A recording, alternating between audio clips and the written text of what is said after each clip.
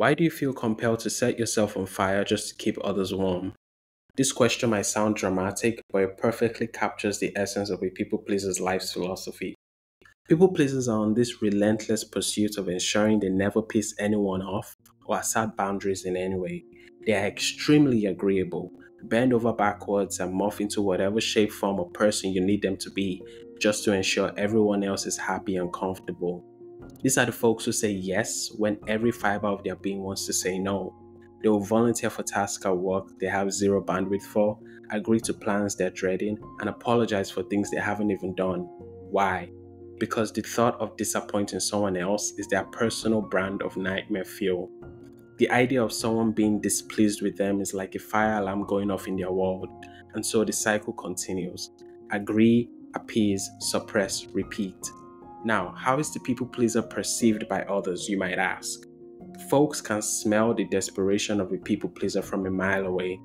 Their existence becomes a blank canvas for others to project their expectations of automatic compliance or lack of opinion.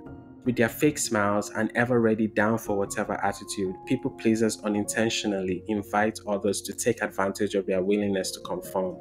They become this go-to person not for genuine connection, but for fulfilling needs and desires without the inconvenience of resistance. People actually start to expect this self-sacrificing behavior as the norm, further embedding the people pleaser in a cycle of appeasement. They soon realize that the constant nodding and the never-ending streams of yeses doesn't earn them the respect and the love they yearn for, and then they become resentful. The masks start to shed, and the seething sea of unmet needs, suppressed feelings, and anger begins to boil beneath the surface. They realize that no matter how much they give, it never really is satisfying, not for them and not for the people they are trying to please.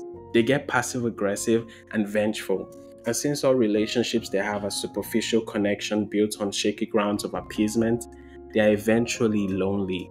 The irony is thick. In trying to be everything to everyone, people pleasers end up feeling invincible. They are seen not for who they are, but for what they can do for others. It's a lonely place to be, realizing that while you may be liked, you're not truly known. So to all the people pleasers out there, hear this. Stop that shit. Ask yourself this. What do I need? What do I want? Who am I when I'm not trying to be everything to everyone? It's time to reclaim your identity, to start setting boundaries, and to understand that it's not your job to fix, save, please, or appease everyone. Recognize that saying no doesn't make you a bad person, it makes you a real one. Understand that real love and respect is earned by being authentic, not from being agreeable. Your worth is not measured by how much you can give to others, but by how much you can stay true to self. Hey, if you enjoy this, you'll love the podcast on Spotify. Check out the occasional rant on Spotify and dive deeper into the mysteries of the mind and the big questions of life.